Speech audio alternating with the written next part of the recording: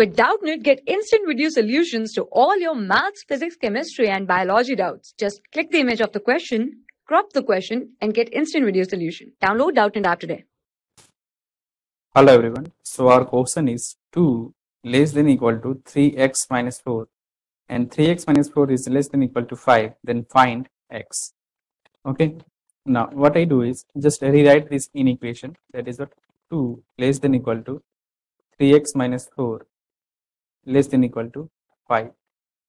What you do is just add 4 in all sides. So this is what 2 plus 4 less than equal to 3x minus 4 plus 4 and less than equal to, this is what, 5 plus 4.